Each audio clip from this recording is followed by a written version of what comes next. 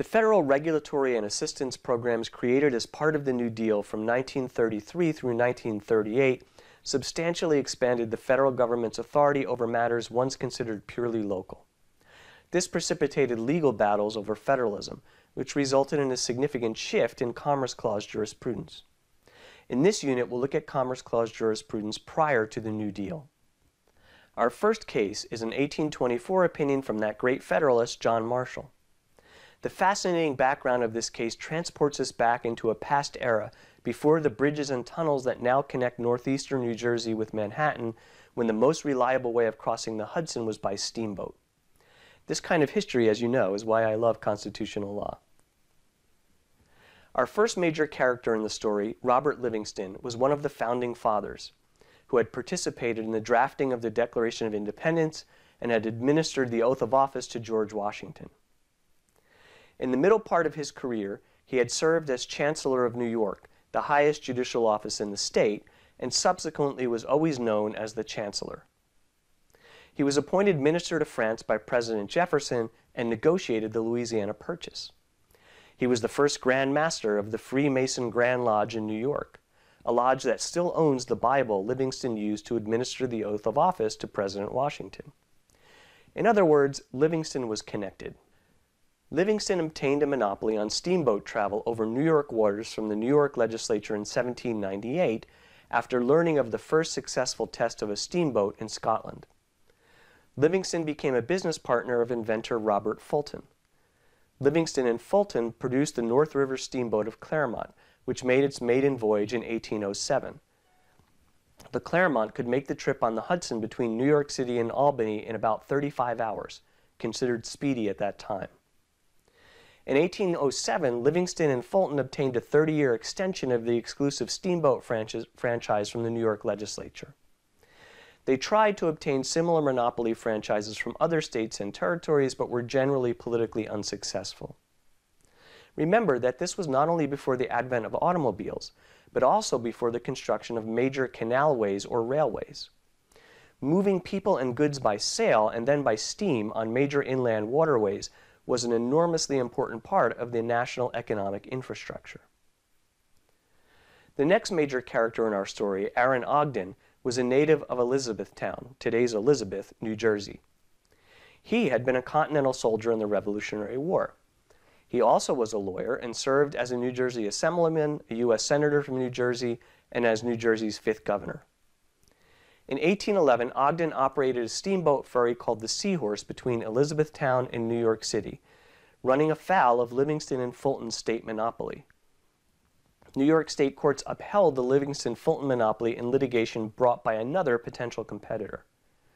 There were other possible avenues of legal challenge, but Livingston and Fulton reached deals with most other would-be competitors by selling them licenses or buying their boats. In 1815, Ogden took such a license from Livingston and Fulton. Ogden's business partner in this venture was Thomas Gibbons, a planter and lawyer from Georgia who had been a Tory during the Revolutionary War. Gibbons owned a summer house in Elizabethtown where he was a neighbor of Ogden. Yes, people had summer homes in this part of New Jersey in the early 19th century. Ogden and Gibbons's duly licensed ferry connected with a steam vessel owned by Ogden called the Bellona in Elizabethtown, which sailed further down the Raritan and other New Jersey ports. The Bellona was licensed under a federal statute enacted in 1793 before the invention of steamships, covering vessels to be licensed in the coasting trade. The Bellona did not have a license from Livingston and Fulton because it sailed only in New Jersey waters, at least until Ogden and Gibbons had a falling out. Gibbons broke away with Ogden and began sailing the Bellona all the way to New York City. The Bellona's captain was Cornelius Vanderbilt, known as the Commodore, who would go on to become a famous railway baron during the Gilded Age. Vanderbilt was skilled at concealing the Bellona's whereabouts to avoid seizure by authorities. Ogden then sued his former business partner Gibbons in New York Chancery Court, seeking an injunction to enforce the monopoly. Gibbons was represented by the famous lawyer and politician Daniel Webster.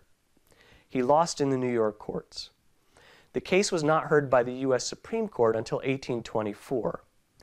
By this time, the importance of steamboat travel was becoming even more apparent. Steam railways were beginning to operate in England, and the potential for steam-powered rail travel was being explored in the United States. The court, therefore, was considering the effects of local state regulation on the development of national technological infrastructure. Justice Marshall's opinion deals with two basic legal issues. First, does the word commerce in the Constitution include navigation? Second, does interstate commerce include commerce only at the borders between states, or also commerce that runs into the interior of a state? Marshall answers both of these questions in the affirmative, in favor of federal power to regulate the steamship business at issue in the case. Notice how Justice Marshall reaches this result. What kinds of interpretive tools does he use? Are you persuaded by his interpretation of the constitutional language? If Gibbons v. Ogden were the last word, it would be hard to see how any exercise of federal power over any local economic activity could violate the Commerce Clause. The meaning of the word commerce seems very flexible, and interstate can include activities that penetrate into the interior of the state. In fact, we'll see that after the New Deal, the Commerce Clause was indeed interpreted just about this expansively. But after Gibbons v. Ogden and before the New Deal cases, there were at least three main lines of cases suggesting limits on federal power to regulate commerce. Many of these cases were responses to populist legislation, such as the Sherman Antitrust Act, that sought to curtail the power of large businesses during the Gilded Age, the period from the 1870s to around 1900, in which the rail and steel industries fueled a westward expansion, and which also included two significant economic crises, the Panic of 1873 and the Panic of 1893. Do you see a pattern emerging here? Here's something I notice. Technological disruption, often accompanied by war, is followed by industrial consolidation. Industrial consolidation is followed by banking and economic crises. Consolidation and crises produce a wave of populism critical of the federal government. And then there is more technological disruption and/or war, starting a new cycle. And constitutional law federalism doctrines wax and wane along with these changes. Like any heuristic, this terribly oversimplifies history, but I think it has some descriptive power. The three main approaches to Commerce Clause jurisprudence prior to the New Deal included 1. The direct versus indirect effects test, 2. The substantial economic effects test, and 3. The stream of commerce test. Each of these different tests represented an effort to get at the basic question of whether the federal regulation really related to interstate commerce, or whether the regulated activity was either mostly intrastate or not really commerce. I want you to read through the notes in the casebook and understand the basic outlines of these different pre-New Deal tests, but don't spend too much time on them. Think of them more as a historical and jurisprudential prelude to our current debates about federalism and the Commerce Clause. To confuse things further, another stream of cases prior to the New Deal relating to federal morals or vice legislation reached inconsistent results without clearly applying any of these three tests.